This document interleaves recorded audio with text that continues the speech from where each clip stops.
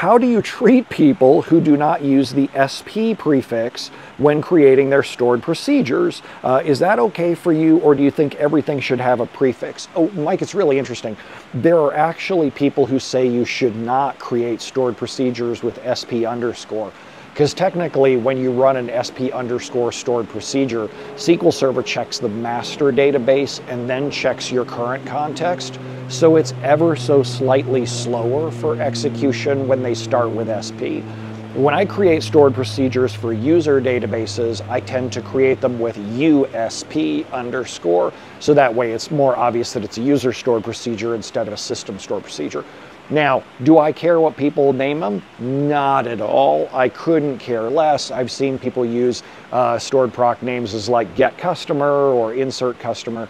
That's totally fine. You got to pick your battles, choose what the biggest problem is that you want to go tackle. And I find that I tend to let people make decisions that don't matter. Go ahead, do whatever you choose to do on things that don't matter, but on the things that do matter, things like making sure you don't have SQL injection risks in your dynamic SQL stored procedure, I'm going to be a lot more of a stickler about that.